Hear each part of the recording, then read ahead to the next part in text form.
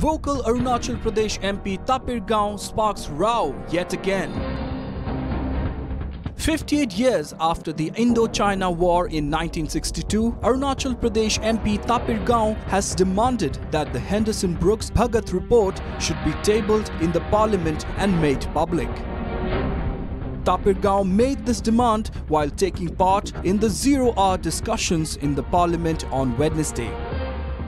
You have raised the issue of Indo-China war report. You have sought the report in the 0 hour of Lok Sabha on Wednesday. So can you share the details, sir? The detail, this is since 1962 to today, it is 58 years old. Yeah. 62 war is 58 years old now. Yeah. And in parliament, many member of parliament and outside the parliament, many other NGOs and many other personality has also demanded the report of 1962 war. Yes, sir. And after 62 war, Lieutenant General Henderson Brooks and Brigadier General Preminder Singh Bhagat, these two gentlemen has prepared the report.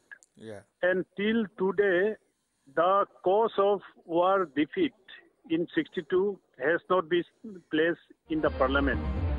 The report by Lieutenant General Henderson Brooks and Brigadier General Preminder Singh Bhagat on the 1962 Indo-China War remains a classified document. Tapir Gao, speaking exclusively to Northeast Live, said that the report should be declassified so as the reason and people responsible for the defeat of the Indian forces at the hands of China in 1962 are known to all. It should be made public, open to the society and the country, because people should know because of whom the war has been defeated by China. Yeah. And who are the responsibles? Who is responsible for the debacle of the 62 war?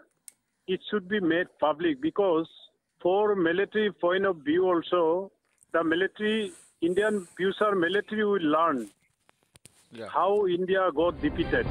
Tapir Gao has always been vocal about the China factor as far as Arunachal Pradesh's frontiers are concerned. With inputs from Ripunjoy Das, News Desk Report, Northeast Live.